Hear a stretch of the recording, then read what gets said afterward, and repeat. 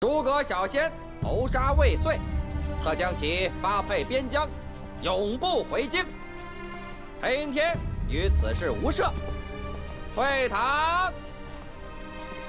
没想到这个裴云天这么狡猾，他居然让小仙一个人把所有的罪责都扛下了。王爷，你也别太沮丧了，人在做，天在看。这次让裴云天给跑了，老天也不会放过他。裴云天，哎，王爷，裴云天，你这个混蛋，你明明已经招供了，这张状纸上的字为什么会无故消失？你今天不跟我说明白，我让你来得去不得。王爷，绑架朝廷命官，动用私刑，已经是大罪了。难道王爷还想在这大理寺门口殴打我吗？你，王爷，稍安勿躁，对付这种人不能急。王爷，你消消气啊！哼！哎，王爷，我写好了状纸，为什么字会消失呢？因为我在纸上撒了会令字消失的药。诸葛小仙招出了我，可是他为什么又翻供了呢？想知道吗？关你屁事！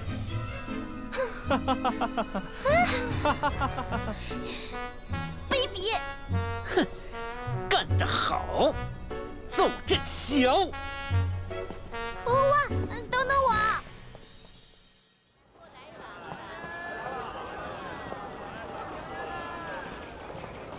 咱们今晚就住这儿吧。好，走。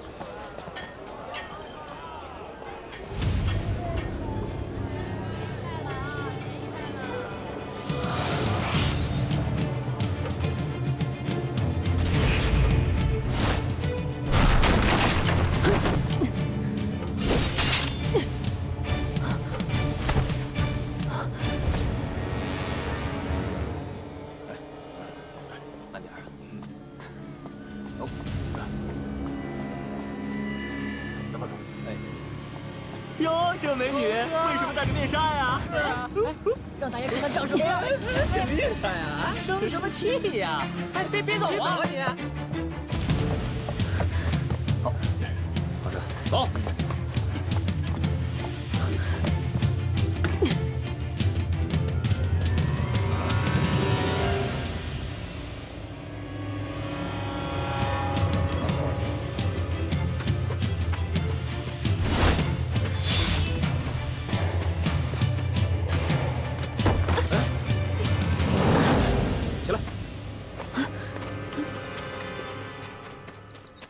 你怎么知道裴云天要害小仙啊？诸葛小仙知道的事情太多了，就算他一个人扛下来，也不能确保万无一失。按照裴云天的性格，最好的办法就是杀人灭口。所以，你就想抓住这个杀手，逼他说出裴云天的事情，对不对？你怎么知道的？跟聪明人在一起，自然也会变得聪明一些了。也有道理。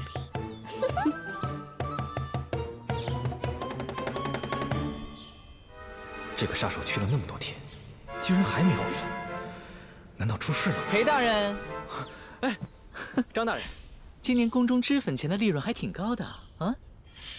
你昨天一下拿那么多钱来，我都惊呆了。以后啊，我们一定要精诚合作，多多帮忙。裴大人，裴大人，我说啊，以后啊，我们一定要精诚合作，多多帮忙啊！是张大人，只要你找我办的事情，在下一定竭尽所能。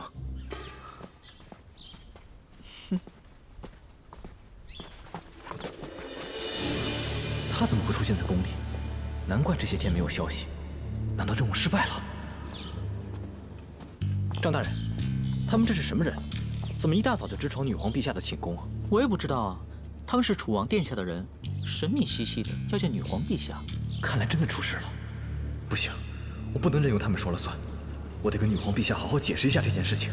哎，不对，琅琊阁的杀手向来忠心耿耿，他应该不会出卖我的。万一我自己招了，不是此地无银300两吗？不是这样的。如果那个杀手真的忠心的话，他应该当场自尽才对，怎么可能进宫来呢？糟了糟了，大祸临头了！裴大人，裴大人，你这来来回回的干嘛呢？张大人，你可一定要帮我！好啊。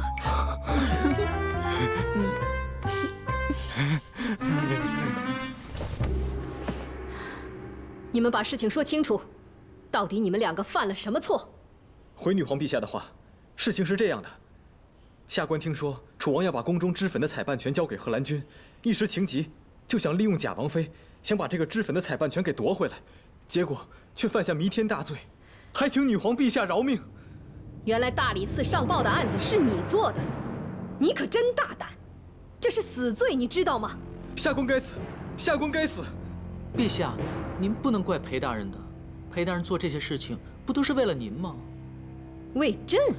是啊，裴大人听说这脂粉采办到了贺兰君的手里，急得不得了。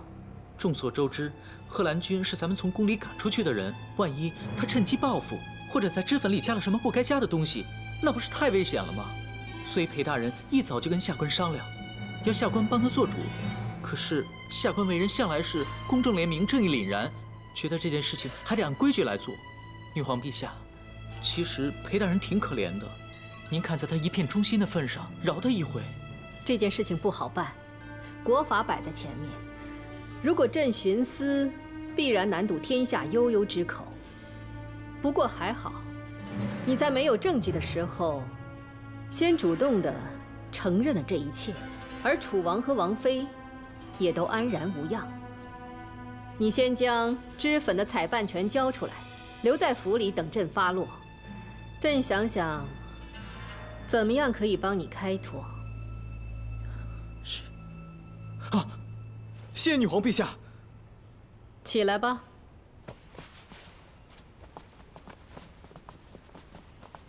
参见女皇陛下。女皇陛下，中元节的面具舞已经排完了，你要不要先看一下？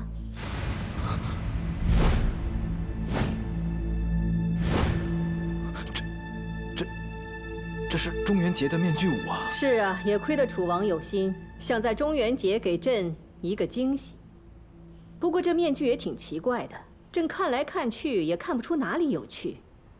不过都像你一样，一定要对朕有心的就行了。下去吧。是。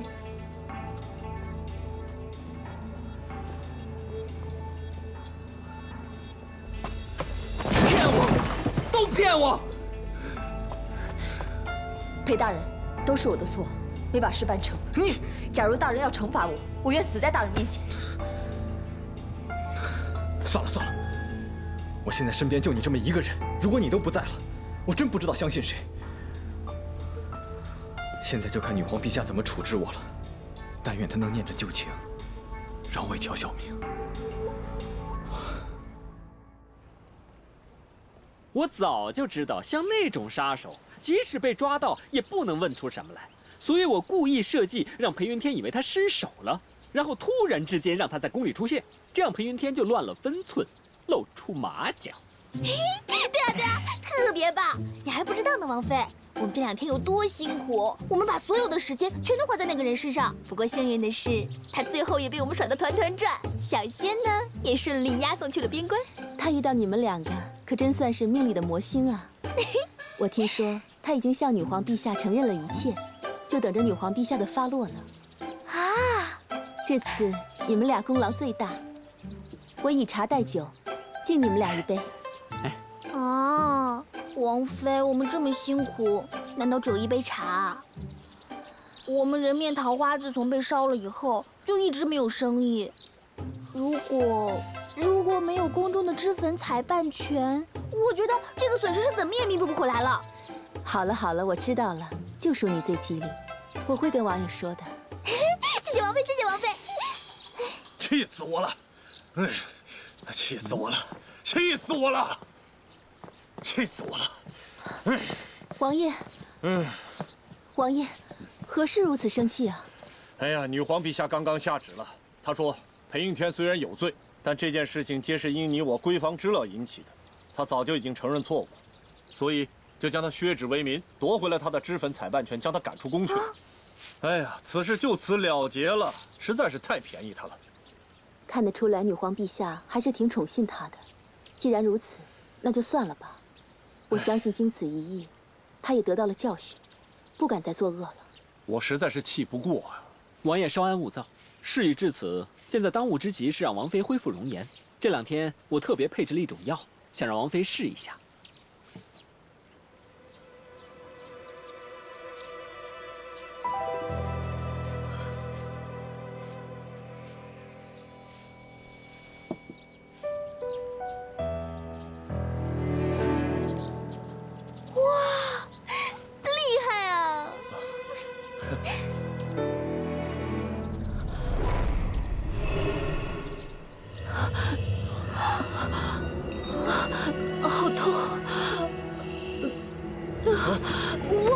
王妃，你没事吧？看来公子，这是怎么回事？裴云天下的药太复杂，我的药只解了一部分，另外一部分还解不了，还得让我再想想。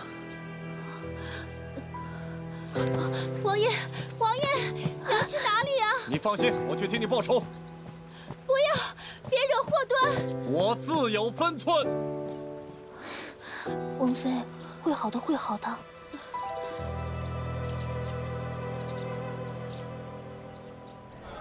唉，保了命，丢了官，现在居然要为1日3餐奔波。裴云天呐，裴云天，这个跟头可栽大喽！裴大人，行吧，给点钱吧，裴大人，您最大方，救济救济我们吧！闪开闪开，我自己都吃不饱，还给你们吃。裴大人别走啊！没钱吃饭还能穿这么好？就是，兄弟们，他骗人，教训他！兄弟们，你干什么？快！你干什么？来人呐！来人呐！你们放开我！接着，走！你们这帮强盗，把衣服还给我！哎，这样就出来了啊！在这儿遭报应了！哎呦！这到底是谁整我？下手都这么狠！哎，睡一会儿吧。啊！谁大晚上的还敲锣呀？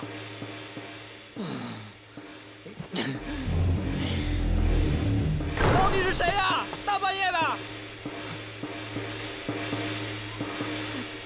王爷，王爷，这么晚了，您来这儿干什么呀？我刚才发现了贼人，特地来提醒大家注意一下。来，你不用管我们，继续睡觉，继续睡觉啊！你这么吵，我哪睡得着啊？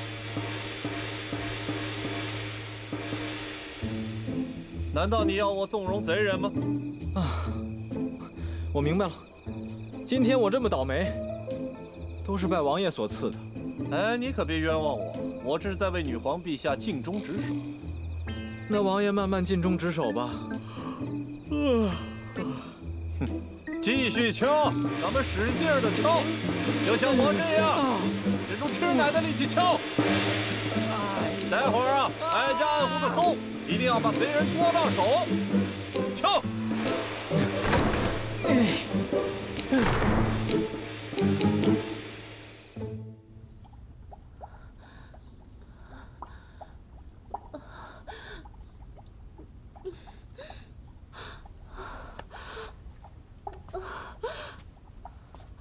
都已经泡了这么久了，到底有没有效？怎么一点变化都没有？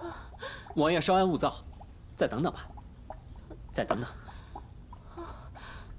好痛啊！王妃，好痛！王妃，好痛啊！怎么样？要不然先起来，我们待会儿再泡吧。起来，我受不了了。哎呀，贺兰君啊，到底是怎么回事？都试了几十种药了，每一次都这么痛苦。我们不试。媚娘，咱们不试了啊！不管你变成什么样，你在我心里都是一样的。咱们不试了啊！走。王妃好痛苦，你再好好想想，有没有其他办法可以救她？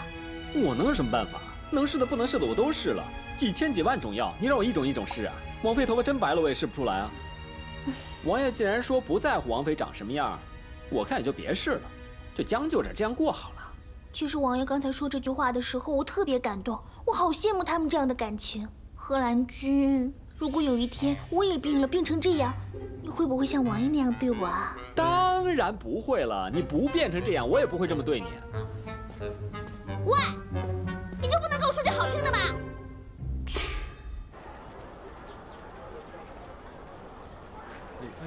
过来看看，过来看看，你要吗？这啥？是啊，他是王妃越妖怪吗？这不是？这就是王妃这样，下面年轻的是王妃啊！怎么能这样还出来啊？是妖怪，就是妖怪。我要是楚王，大伙看着能被吓死，那真是听见了，被他们听见了，说不定拉你去坐牢。拿去，是，谁怕他？你们说什么呢？有胆子再说一遍！王子犯法，与庶民同罪。我们就是说说话，你还能上不成？女皇陛下都说了，皇室宗亲不得对百姓无礼，民为贵，君为轻。对，难道都是随便说说的吗？啊！去言官上告他。你们告说，我不怕你们。够了，驾！是啊，让人说。月娘，月娘。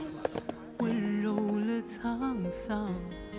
愿喧嚣尘世把我们遗忘，听你呼吸里的伤，听你心跳里的狂。月娘，跟我走吧。听你怀抱的暖蔓延过山岗，听你眼睛里的光。月娘，你怎么了？听爱在耳畔发烫，听我们。心墙的两边刻满啊，月娘！地老天荒。月娘。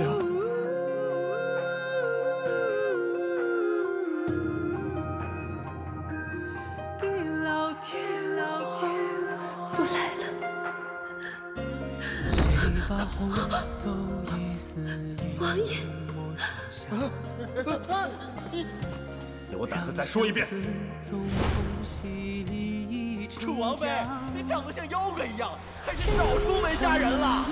楚王妃，你这么丑，这楚王怎么受得了你呀？愿喧嚣尘世把我们遗忘，听你呼吸里的伤，听你心跳里的狂，听你怀抱的。对不起，我不能跟你白头偕老了。我不想你因为我而成为众人的笑柄。我先走一步了。月娘，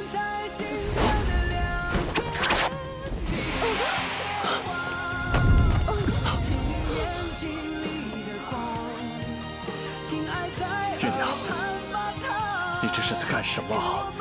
你在干什么啊你？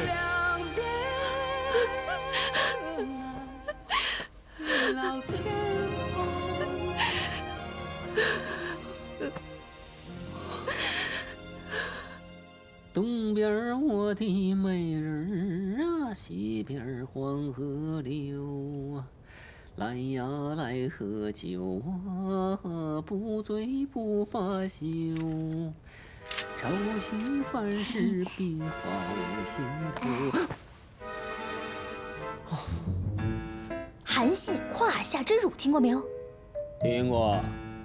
还有句话叫“大丈夫能屈能伸”，懂吧？你到底想说什么？有话快说，有屁快放。王妃自尽了。啊？什么？我费了9牛2虎之力把他救活，他就这么不明不白的死了？最后是被救活了。我拜托你以后说话别说一半好不好？人吓人吓死人的。可是王妃的状况很不好，如果再这样下去，她真的会再自杀的。我能有什么办法？王爷都不计较她的容貌，他还计较别人的闲言闲语。要怪，只能怪他自己内心不够强大。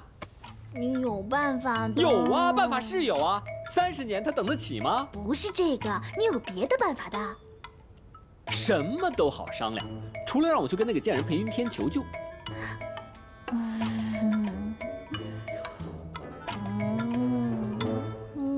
哦，我我明白了，原来一切都是你的小计谋，什么韩信受胯下之辱，我可跟你说啊，没得商量。君君，我知道你是这个世界上最好、最善良、最有爱心的人了，你就帮帮他嘛。那你就错了，我是这个世上最骄傲、最自私、最目中无人、最目空一切的坏男人。真的不行？不行，没得商量。没得商量。那算了。本来王爷还说事成之后把宫中的脂粉彩瓣全交给我们，哎，这下可泡汤了。等等，大丈夫能屈能伸，你说的对，救人一命胜造7级浮屠，我现在就去。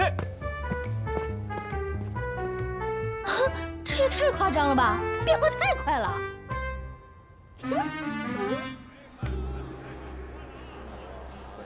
来，小天天，俗话说呢，冤家宜解不宜结，你就赶紧跟着楚王殿下回去治好王妃的病，楚王也就保证不会再来找你的麻烦，这样大家一拍即合，岂不是皆大欢喜？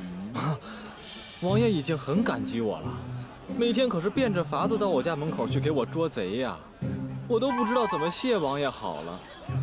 再说了，我的医术有限，我也不知道能不能治好王妃那么难的疑难杂症。王妃的毒明明就是你下的，你还说你治不好？啊，哎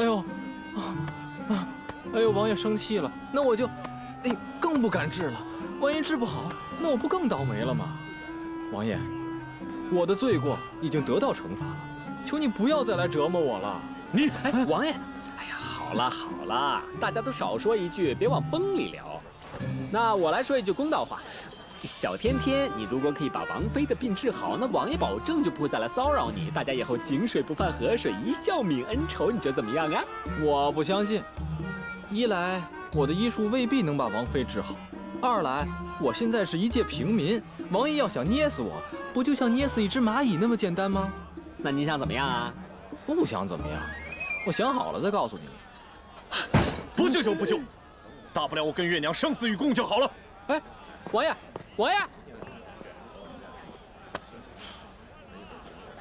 好了，人走了，你高兴了？你到底想干嘛？不想干嘛？我现在就这么一个筹码，等我想好了，再告诉你们吧。我知道你想我一辈子受折磨，好，就算我裴云天活该倒霉，那我也要拉着他们2个跟我一起倒霉。放口！臣有罪！跟你们说了多少次了，朕到夏天的时候脸上就会起疹子，早就叫你们做好防护了，你们都做什么了？回女皇陛下，臣等是按照之前贺兰大人和裴大人留下的药方配的药，不知此次为何不见效果。女皇陛下，下官觉得这跟手法还有夏季的天气有关系。我觉得他们也都尽力了，就别怪他们了。滚！哼！帮朕宣裴云天赶快入宫。这万万使不得！女皇陛下，你好好想一想，他刚刚获了罪，立刻把他召进宫来，恐怕百姓会有非议的。那怎么办呢？你看看朕这个脸，难道要朕一直这样上朝吗？我知道，您先别急，我想一想，要不我去民间给您找一个，暂时替他一下，到时候啊，事情过去了，咱们再把裴大人召进宫来。赶快去！好。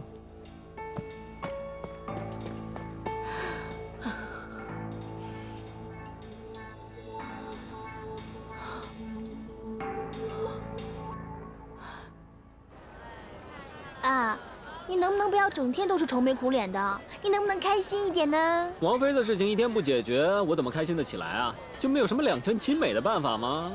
这个很难吗？你想啊，裴云天呢，他不肯去治王妃，因为怕治好了王妃，王爷整他就没有办法了。而王爷呢，又拿不出什么来证明说以后不再整裴云天，所以这个很难嘛。怎么办呢？那写什么呀？你看那边好像有热闹。什么呀？走过去看看呀！怎么了？怎么这么热闹？哎，这位大叔，请问发生什么事情了？啊，你们还不知道吧？这宫里出了皇榜，要招能帮女皇陛下调理容颜的御医呢。啊？调理容颜的御医？哎，你以前的位置吗？我们要不要去看看？走。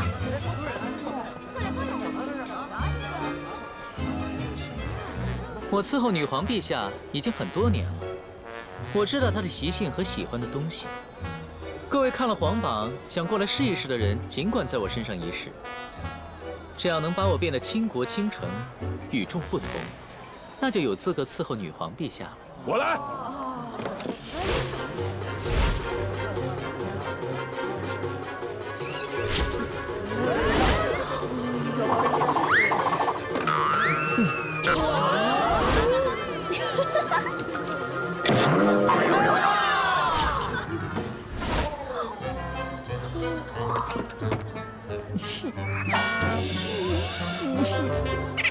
哎，这些人的水平真是太有限了，我实在是看不下去了。你上吧。我才不去呢，我可不想被女皇陛下砍头。难道山中无老虎就真的只能让这些猴子称大王了吗？山中无老虎，有了！我想到怎么两全其美的办法了。什么办法？猴子称大王，不灵。猴子？长得像猴子吗？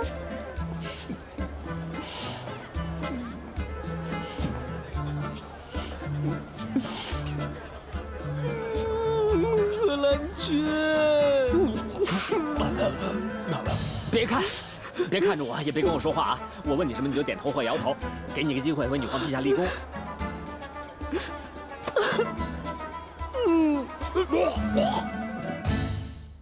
今天是王妃的寿辰，我请各位亲朋好友到这儿来，其实是想告诉大家一件事：夫妻俩相处，最重要的是交心。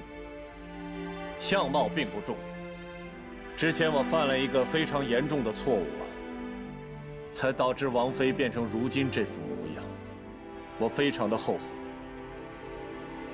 不过今天我想告诉大家的是，我不会因为王妃相貌的改变而丧失对她的爱恋，反而我会更爱她，更疼她。只要她在我身边一天，我会把我身边最好的东西都给她。那一天她走了，我也会到另外一个世界去陪着她。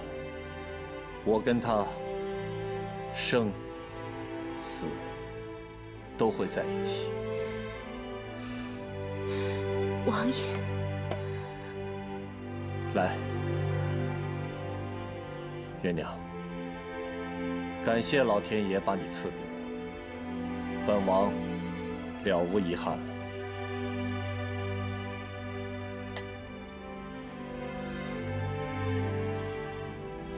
你说，如果这一刻王妃能恢复容貌，那该多好啊！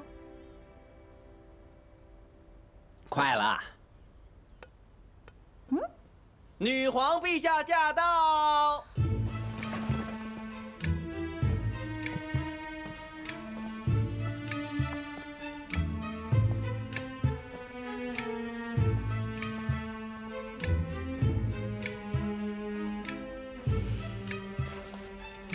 参见女皇陛下。平身。记得今天是王妃的寿辰。朕也十分高兴，所以特别带来了一份礼物，希望王爷能够笑纳。女皇陛下实在是太客气，臣愧不敢当。裴云天，你还不赶紧动手？是。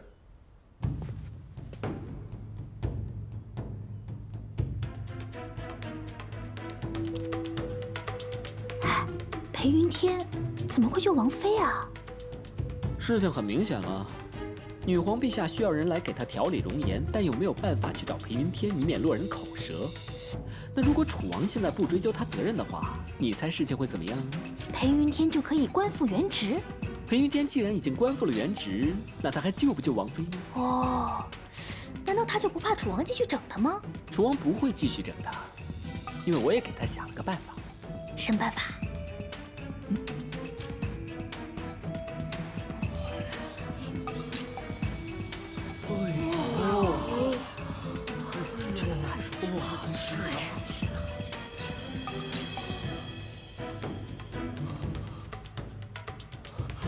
莫非你没事了？你没事了？楚王，朕送给你的这份礼物，你喜欢吗？多谢女皇陛下。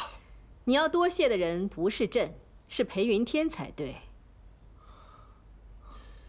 裴云天，你想要什么奖赏？回女皇陛下的话，臣不敢接受任何奖赏，只是臣最近日夜备受骚扰，不堪重负。臣听闻楚王殿下兵强马壮，是京城里面最厉害的王爷。臣斗胆恳请楚王殿下保护在下，不知道臣是否有这个荣幸？你治好了王妃，又开了这个口，王爷又怎么会不答应你呢？从今以后，如果你还受到骚扰的话，王爷如果不管，那就是对救命恩人不好了。王爷，你说是吧？是，听女皇陛下的。所以依朕看，以后裴云天在洛阳的一切安危，就看王爷你的了。小王遵命。好，既然这样，大家就继续吃，继续玩。今天是王妃的寿辰，大家应该高兴啊！来畅饮。谢女皇陛下。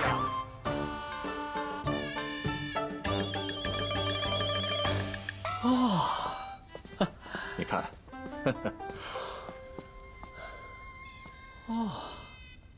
荷兰君公子啊，这次本王能够了解自己真正的心意，能化解一次次的危机，全部都是靠你。本王不是一个小气之人。你看这人面桃花恢复的怎么样？王爷真是太爱了，很满意呀！好，满意就好。来人呢？在。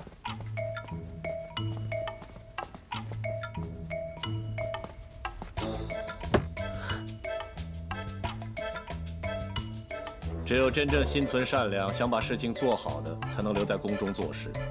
我已经跟女皇陛下说好了，裴应天的事情我可以不追究，但是宫中的脂粉采办权必须交给你来全权处理。你可要好好做事啊，千万别丢我的脸。王爷请放心，我一定做好。哎呀，这事如果让苏莲一听到，她一定高兴死了。我去告诉她。哎，苏姑娘还等着你去叫啊，她早就来了。你看。我在这儿呢。哇！你怎么了？中毒了？谁中毒啦？中邪了？谁中邪了？中你个头啊！我是看王爷对王妃这么好，我好羡慕他们。我就在想啊，如果我装扮成这样，每天跟你在一起，那进进出出的客人看见我们这样，会不会特别激动、特别感动呢？不会啊。为什么？你想，我们又不是夫妻，整天被人看到我跟一个白头发的女人在一起，别人还以为我是你儿子。我可不想被别人这么看。贺兰君，你什么意思啊？你还不打算娶我吗？对啊。哎，我头发都白了，你还不娶我？瞧他们两个。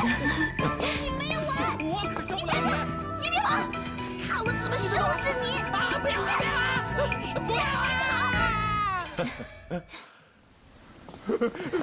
大人，您可回来了！你们几个怎么回事？刚才来了一个外族女子，带了一帮人，也不知道什么来头，非要见你，我们拦着不让进，他们就把我们打成这个样子呀！天子脚下还有没有王法？走，带我去看看。大人，就是他打的我们。你是什么人？来我府上干什么？你就是裴云天啊？正是，有何见教？我是楼兰的第一圣手托布花，听说整个大周的美容之术你最为高明，所以特地过来跟你比试一下。原来是楼兰女子，难怪这么不懂礼貌。我没有兴趣跟你比试，请回吧。大人。今天呢，你跟我比也得比，不跟我比也得比，除非你想我把你打成猪头。你想怎么比？调理容颜中最厉害的一项叫做炼香，也就是所产生的香味儿能让所有的人都心旷神怡。不知道你炼的最好的香是什么？你叫人擒着我，要我怎么跟你比呀？香之道在于令人愉悦，你想要见识我的香，可以呀。哇，好香啊！是啊，真香。是，你闻闻。这是我精心调制的百灼香。不过就是管香而已嘛。这可绝对不是普通的管香，它融入了多种名贵的香料，制作过程中全部挑选绝色少女完成，将最好的香块偷藏于美人胸中，再融入体香，这才是香中极品。就这样？难道你还有更好的吗？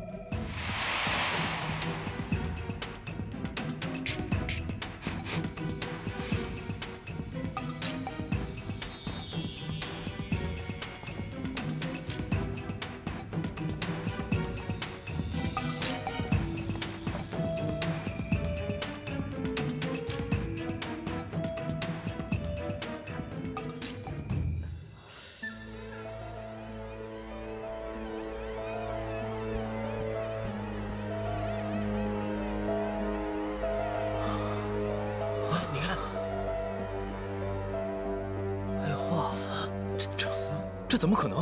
这是蝴蝶。是啊。从你说的这句话就知道你已经输了。大周的圣手果然不过如此。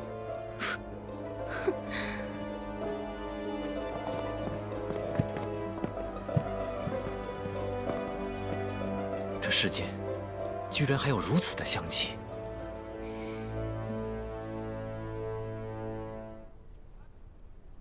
参见女皇陛下。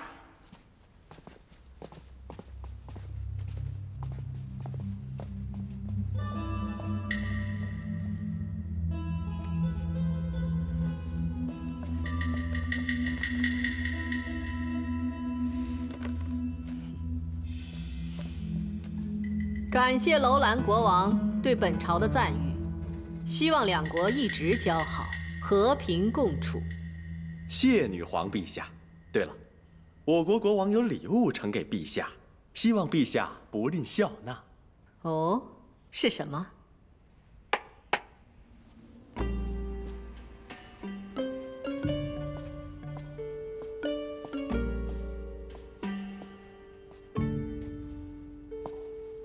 楼兰女子托布花参见大周女皇陛下。这位是谁？回陛下话，这是我们楼兰最好的圣手，擅长调理容颜。我国国王希望他能够留在陛下身边听候差遣，望陛下能够赏脸留下。女皇陛下，这外族女子倘若进了宫，不免会将您的一切事宜传出去，这万一又在您的药上加点什么？感谢楼兰国王对朕的一番好意，我大周不乏此类人才。况且朕一向都习惯用自己的人，这位圣手还是回楼兰照顾楼兰国王吧。这是我国国王的一片心意，我国国王整整挑了3年才挑出这样一个人来，相信在任何地方、任何人都比不过他。陛下这样一再推辞，是不是陛下看不起我国国王啊？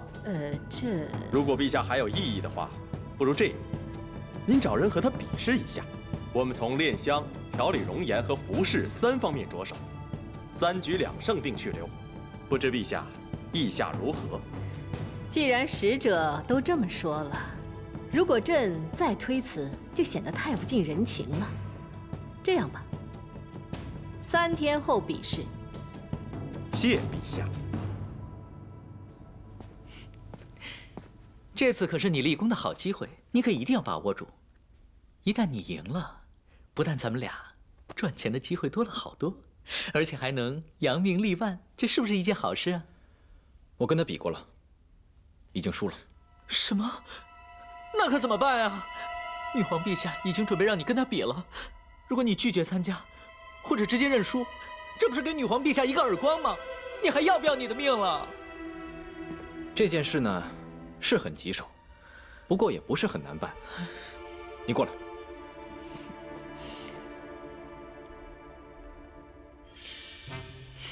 那还好，你已经想好了对策。不过这个女的那么难对付，一旦进了宫，恐怕会是祸害。先别想那么多了，等她进了宫，我自然有办法对付她。好。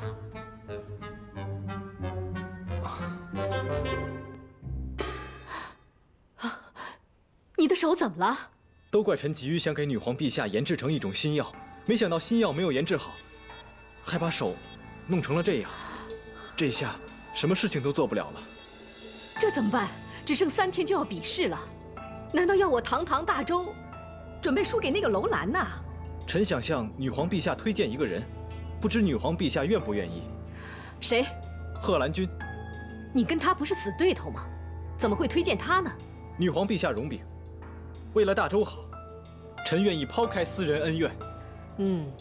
这样你也算忠心可嘉。不过这个贺兰君屡次戏耍于朕，如果他这次没有用尽全力，我们大周岂非颜面扫地？女皇陛下，臣有办法。1寸光阴1寸金，寸金难买容颜心。来我人面桃花处，包你容颜换万金。你别啰啰嗦嗦的了，我都起迟了。都怪你，你怎么不叫我啊？一会儿客人都来了。救命！救命！喂！哇！你怎么了？你怎么了？你怎么了？救我！救你！你怎么了？我中了敌人的埋伏，受了伤，好不容易才逃回洛阳。我想请你们帮个忙，帮我把这800里加急交给女皇陛下。我中了敌人的埋伏，受了伤，好不容易才逃回洛阳。我想请你们帮个忙，帮我把这800里加急交给女皇陛下。800里加急在哪儿？在你屁股底下。哦，真的是800里加急啊？那你还敢做？我又不知道，我赶紧把你送到大理寺去。对。不，已经来不及了。这事关天下所有百姓的安危，必须立刻面呈女皇陛下。而且，这里面的东西不能让太多人知道。我求求你，帮我把它交给女皇陛下。我相信陛下看到之后，定会嘉奖于你。还有，你要切记，在面呈女皇陛下之前，千万不能私自查看。万一泄露了机密，可是会被杀头的。喂，死了。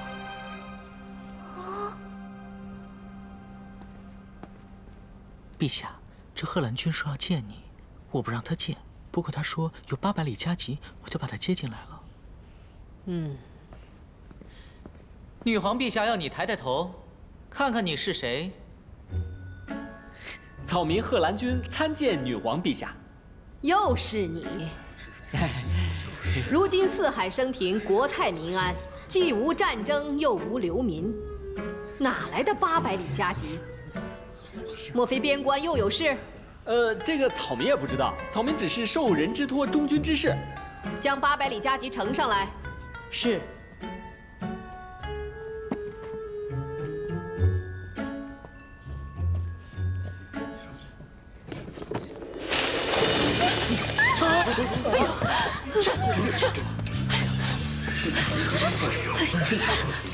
快扔了！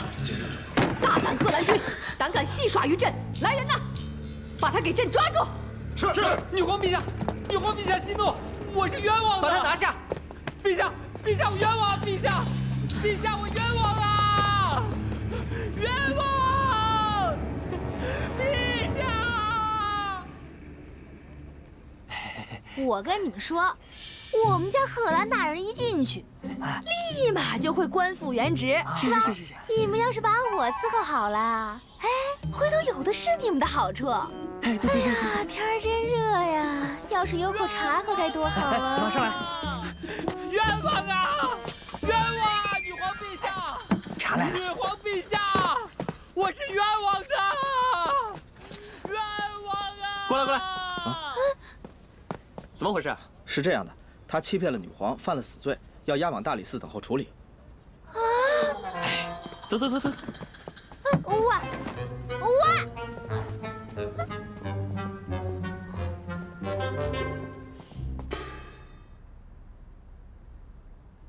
贺兰君，女皇陛下要见你。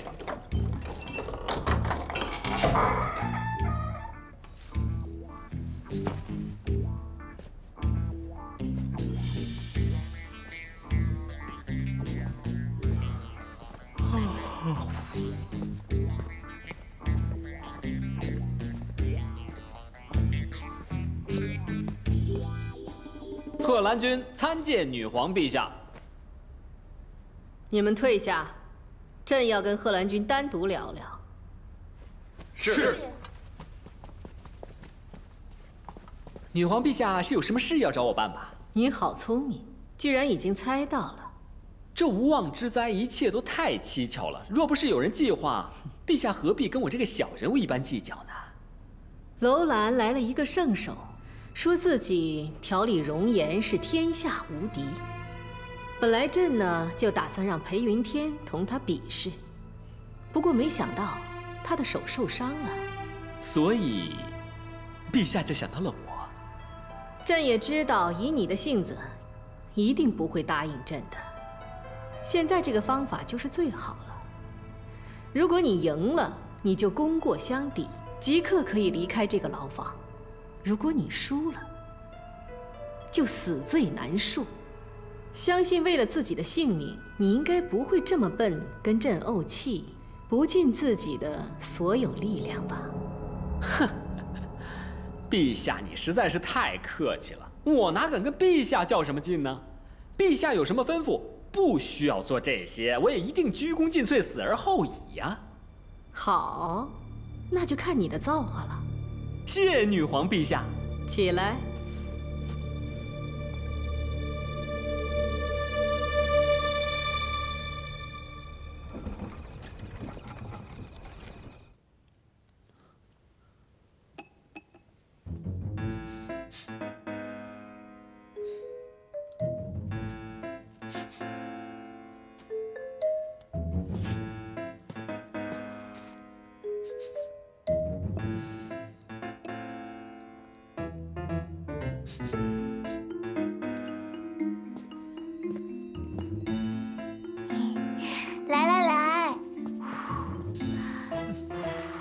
君，喝口茶，喝一口。啊！苏莲衣，你干嘛老在我眼前晃来晃去？你就不能消停点吗？真是成事不足，败事有余啊！我就是想你喝口水嘛，你一直在忙，一天一口水都没有喝，这样身体很容易坏的。身体坏了，比赛怎么办？就会很容易输的。我呸！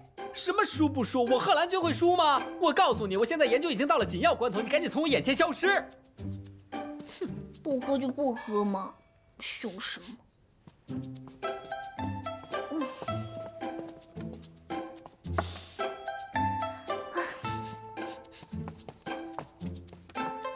你怎么又来了？我没有说话，我没有影响你啊，君。我是想告诉你，不管你的比赛是输是赢，我都会陪着你的。要是你赢了，嘿，我也有一半功劳。如果有一天你想抛弃我，好歹也会顾及一下今天的情分吧。要是你输了，那我跟你在一起的时间就越来越少，我更是一刻都不能离开你啊！干嘛？我的香露成功了！真的！哇！看你有好运气，你闻闻啊！怎么样？怎么样？什么感觉？还行。我之前闻过人家胡润的香味，好像比这个又浓郁一些。你懂什么？这是最上等的香露，你不懂就是外行人，别乱说话。我告诉你，我现在已经累了，我要好好的睡一觉，明天就等着看我大杀四方吧。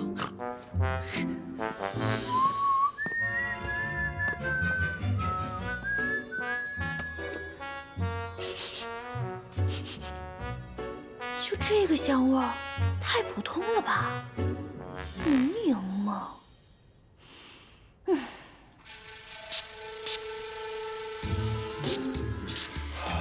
还是很像的。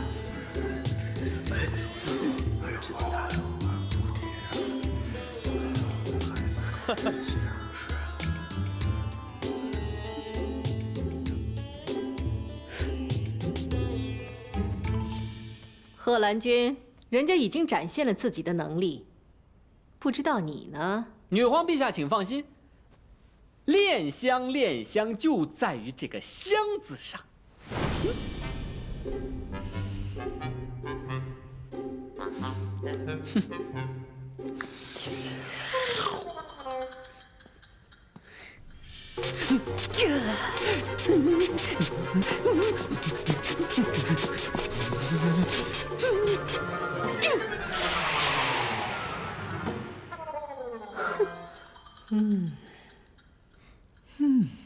贺兰公子，虽然你的香里面也有一股沁人心脾的香味儿，可和我们的蝴蝶饮比起来，还是略逊一筹啊。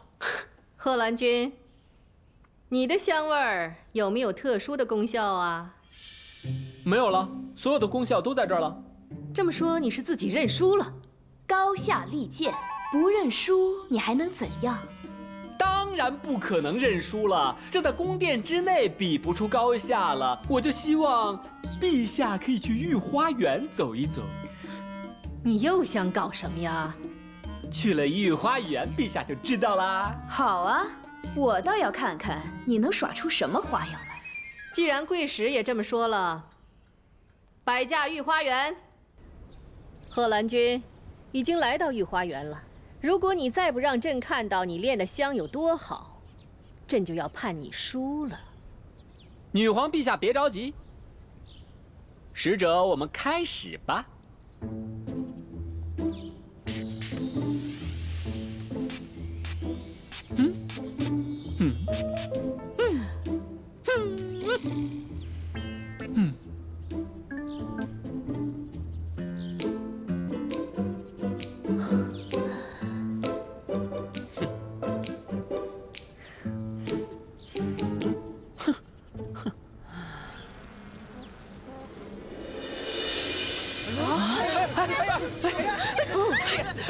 快来人呐！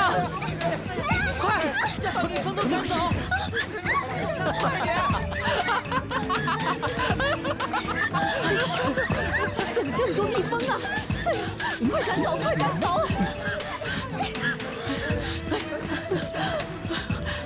女皇陛下，没事吧，陛下？像女皇这种身份，一定免不了要在户外接见外宾，特别是在御花园里。如果不但招来了蝴蝶，还引来了蜜蜂，那多丢人呢！那很显然，我的驱虫香水就要比一般人的招蜂引蝶香水来的有用的多。你说是不是啊，使者大人？你到底往香水里放了什么？丁香。为什么会这样？丁香花的花味不但醇香醉人，更重要的是它可以驱赶蚊虫，是驱虫良药。女皇陛下，贵国果然人才辈出，这局我们认输了。我们看下一局吧。告退。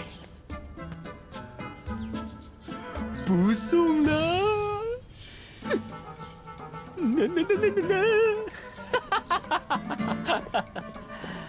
贺兰君，希望你往后的每一局都有这个水准。女皇陛下，请放心。我就说我赢定了，你偏不信。那个罗兰女子想跟我斗，她嫌她命太长。行了吧，少得意，3局2胜，你才赢了1局哦。比1万次为赢他1万次。糟了！怎么了？我看书上说骄兵必败，你现在这么骄，肯定要输的。我呸！什么乱七八糟的！我贺兰君的字典里根本就没有“输”这个字。哼，没有“输”这个字。那我问你，你怎么会被女皇陛下赶出皇宫呢？事实证明，不管你多有能耐，凡事呢多做些准备是好的。所以我决定。决定什么？要好好训练训练你。训练我？训练我什么？你哪里不行就训练哪里喽。哼，我有哪儿不行？请问？你肯定有地方不行的。你等我想想，反正我要训练你，你答不答应？你答不答应？我要闹了！好，来吧。这就对了嘛，乖，我现在呢去准备准备，马上开始，马上开始。哼，训练我？哼，在这世上能训练我贺兰君的人还没出生呢。你说什么？他竟然赢了？我这不是给他扬名立万的机会吗？可不是嘛，女皇陛下可喜欢他了，那个使者一走，夸了他一整天呢。不行，我不能让他回宫，不能给他翻身的机会。好了，这还有第2局、第3局，你想一想，我们要准备点什么好呢？快点游！快点游啊！别偷懒啊！往中间游，赶紧往中间游！我游不动啦，手也没劲儿了，腿也没劲儿了，让我回来吧。那可不行，你还有2局要跟人家比呢。你要知道，要把身上所有的缺点全部克服，这样才能一鼓作气赢了那个楼兰人。你现在呢，最大的问题就是有水啦，必须要克服。赶紧往中间游，赶紧往中间游啊！别想偷懒。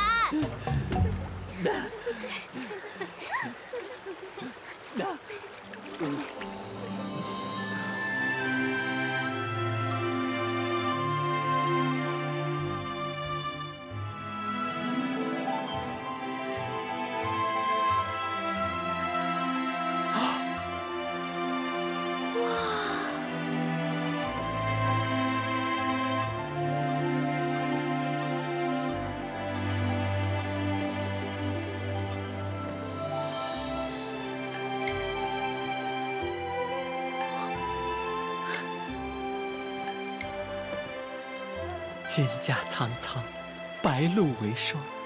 所谓伊人，在水一方。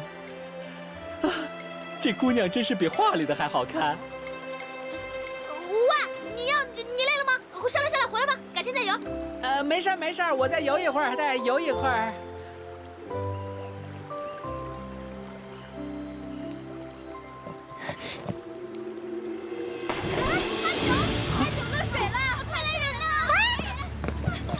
阿九漏水了！周公，船上没有人会水啊！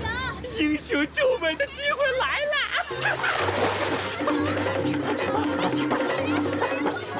哇，贺兰君，你小心点，自己都不会游泳，还要去救别人，小心点！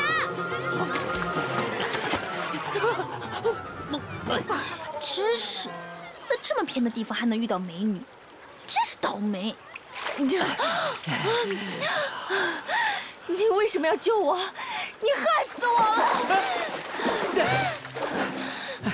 这人怎么回事？明明我救了他，他还骂我。什么情况啊？他好心救你，真以为自己是美女啊？快点，要开场了！哎呀，这有什么好看的？特别好看，这个呀是外地请来的戏班，他们说所有的舞蹈还有绝技都是以前没看过的。你知道吗？我花了很长时间排队才买到的票，3天，才3天，场里所有的票都被卖光了，一定很好看。我一点兴趣也没有，我回去了。贺兰君，你能不能考虑别人的感受啊？你知道这2天我陪你游泳，带你看戏，就是想你开心一些嘛。就算你真的不想看，能不能当是陪我了？好不好嘛？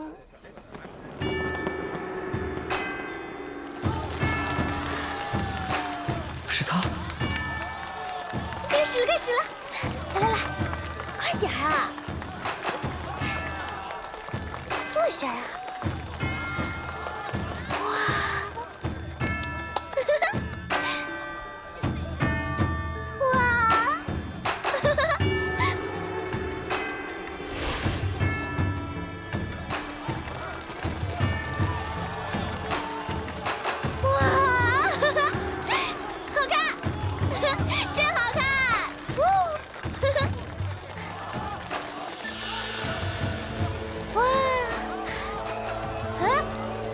娘，哎，我说你们外地的这些女人也真的是好开放啊，动不动摸人家男人，我真受不了你们这样子。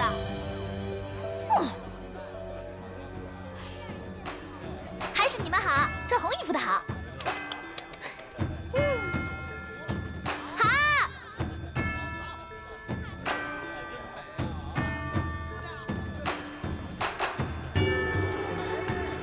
哇，好。独乐乐不如众乐乐，不如我们一起去跳舞。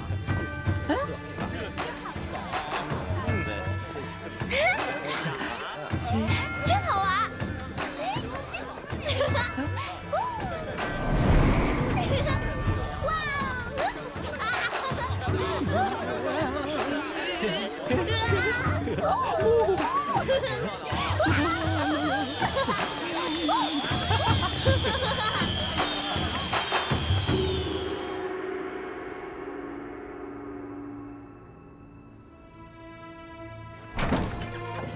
哎，这边请。贺兰公子，这就是我们的头牌姑娘阿九。见过九姑娘。从昨天晚上起，她脸就变成这个样子了。来了多少大夫，你看都没治好。这样，还请公子给她看看吧。你放心吧，我说过能治好她的病，就一定能治好。啊，那太好了，太好了。我治疗时需要一个安静的环境，你先出去。哎，让我和九姑娘好好的单独聊聊。哎，好好好，哎，你们聊，你们聊。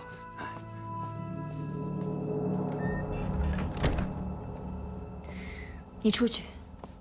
九姑娘真是说笑了，我来这儿就是要给九姑娘治病的，出去了还怎么治病呢？原本我是想让你救我，那是因为我想好好的活着。可如今我的脸变成了这个样子，倒不如死了算了。九姑娘，稍安勿躁。其实你的毒是我下的，若非这样，我怎么能再见你？怎么又能进来救你？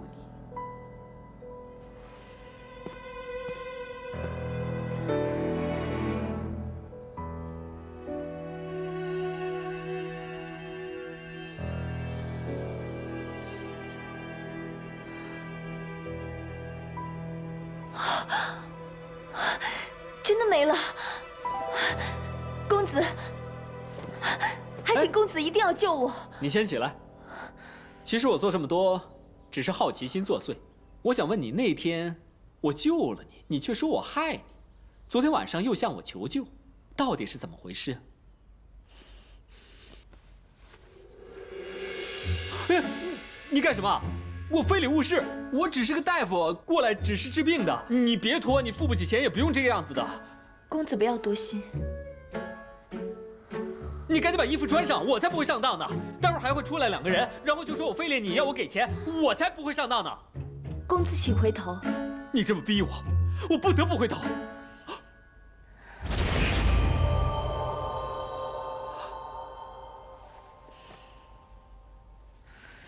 看到了吗？这就是我这么多年在戏班子里所受的屈辱。我本来也是好人家的女孩，只因为贪玩，误中了人贩子的陷阱，才变成这样。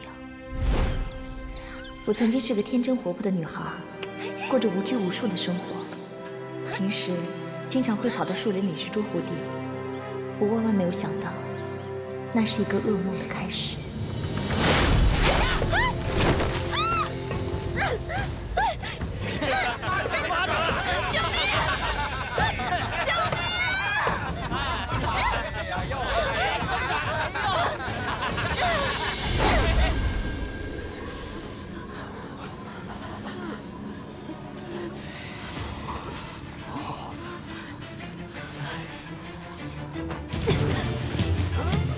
有人跑了，快抓住他！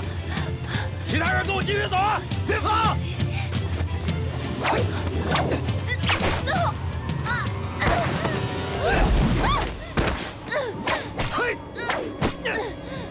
让你跑！我从没想过，人可以有那么大的忍耐力。我常常想，要是能这么死了就好了，就不用痛苦了。不久，我被卖到了戏班子。很努力地学到所有的技术。我希望我的一生可以从此改变，没想到，却是另一个噩梦的开始。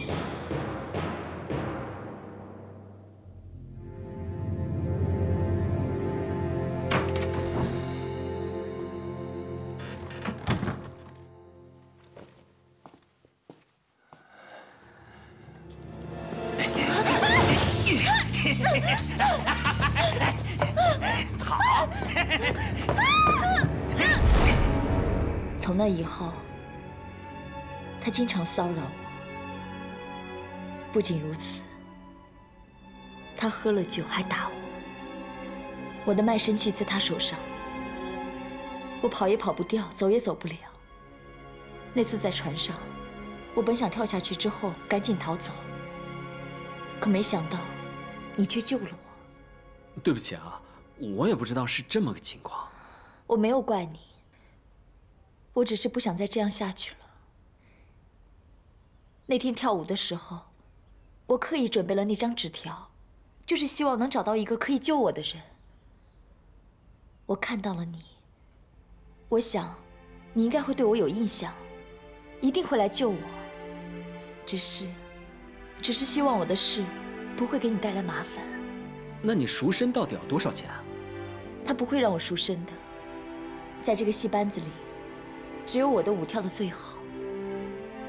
如果我走了，他就等于没有了摇钱树，怎么可能会让我赎身？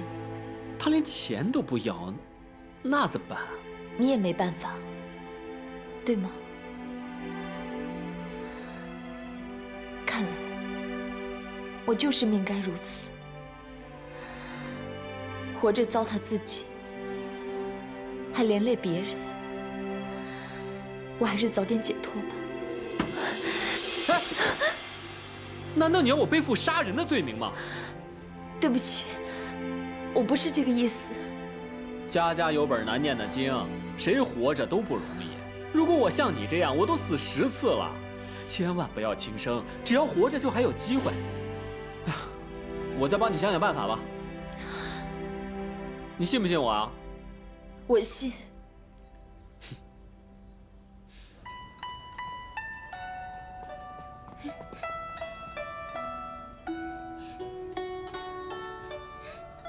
这位小姐，是您要见我吗？我看你们这儿的姑娘舞跳得不错，我想让她们教教我。你说多少钱吧？这可是我们吃饭的家伙啊，不能教。这世上还有钱不赚的道理。不行，我非让你教我不可。哼！你敢走？你知道我是谁吗？你是谁呀你呀？她是我们城里首富刘老爷家的千金小姐。千金小姐又怎么样？女皇陛下有令，众生平等。就算你有钱，也不能为了一己之私，砸了我们的饭碗吧？哼！我就是砸了怎么样？来人呐，给我砸！哎，姑娘，稍安勿躁，稍安勿躁，有话好商量。你是谁呀？有什么好商量的？我花钱想学他们的舞蹈，那是他们的荣幸，他们居然敢拒绝。我是谁不重要，重要的是我能帮你。真的，过几天就是我爹爹的40大寿，我想给他一个惊喜。听我的就行了。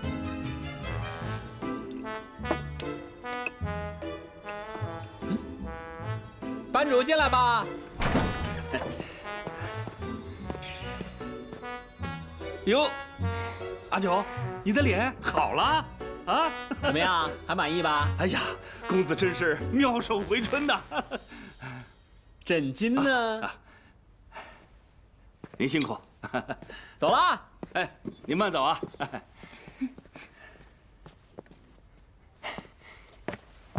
阿九，哎，阿九，你看，你脸已经好了，你看今天啊，你就先歇着，明天还得继续练功呢。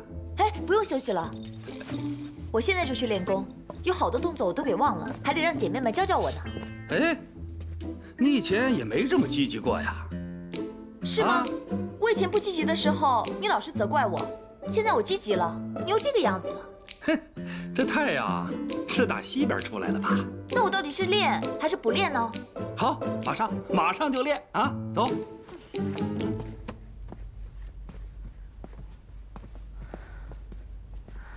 贺兰公子，阿九，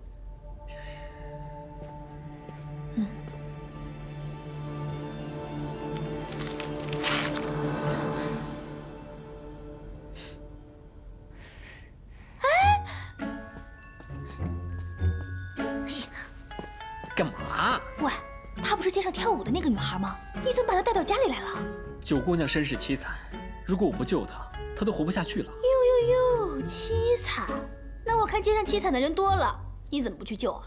你什么时候这么没有同情心啊？同情心对人就有，对狐狸精我可没有。你是不是真的要留她在这里啊？你觉得呢？贺兰公子，我是不是不该留在这儿啊？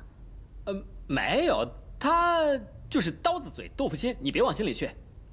你在这儿待2天，没事的。等事情过去之后，我带你去你想去的地方。我没有地方可去。你没有家里人吗？我随着戏班子走南闯北，曾经回到过自己的家乡，可那里已经化为一片灰烬。我没有任何亲人了。我们这里呢是不养闲人的，如果你一定要住在这里啊，就得干活。好啊，我会干活的。那我去哪呢？那边。好。看看人家，什么活都抢着干，多好。是很会抢，只是不要太会抢才好。到时候连我的男人都被抢跑了，那就糟了。贺兰君，我告诉你啊，你最好别给我动什么歪心思，否则我跟你没完啊！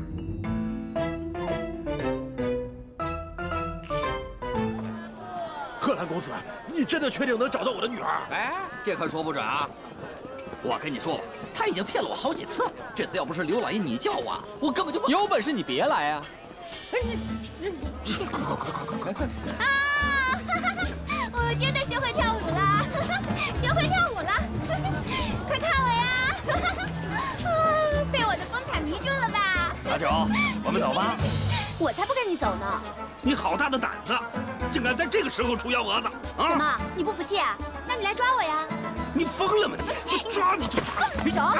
我告诉你，我可是刘家的千金。怎么，你不信吗？爹爹！就是我女儿，快抓起来！抓起来！大胆绑匪，大人敢绑架良家妇女！我差点见不到你了！等候万岁！没事。大人！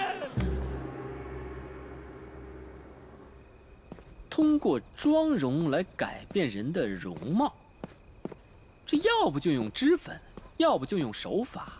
脂粉手法我会，别人也会。怎么样才能出其不意呢？